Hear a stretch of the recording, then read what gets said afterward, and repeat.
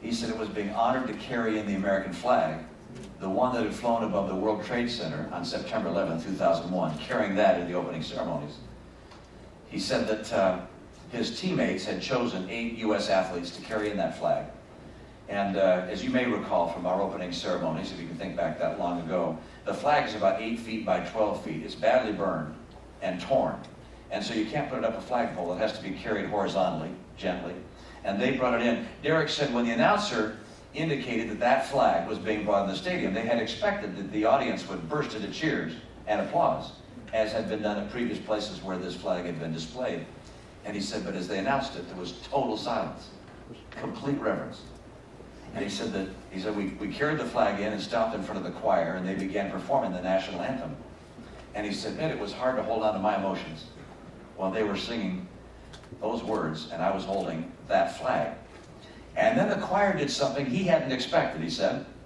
Now, I knew this was coming, because I got to choose, as the head of the Olympics, I got to choose the version of our national anthem that the choir was singing. I chose a 1930s version of our national anthem by Robert Shaw, in which you repeat the last line as a reprise.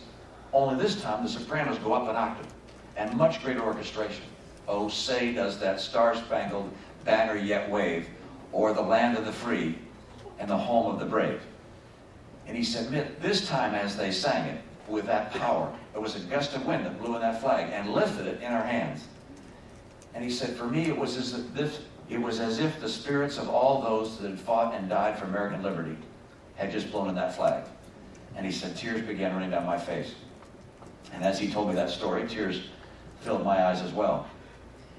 It is that love of liberty, that recognition of the sacrifice of heroes proved in liberating strife, who more than self their country loved. It is that love of this land, that love of all that is America, that convinces me that we will do the right thing at this critical time. You're a big part of that.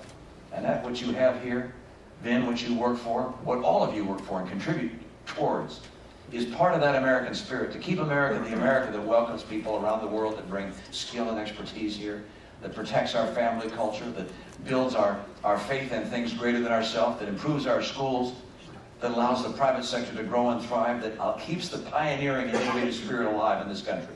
We've got work to do. It's a challenging time. We're up to it. The work's going to be fun. And we're going to do whatever it takes to make sure that America remains, as it has always been, the hope of the earth. Thanks so much.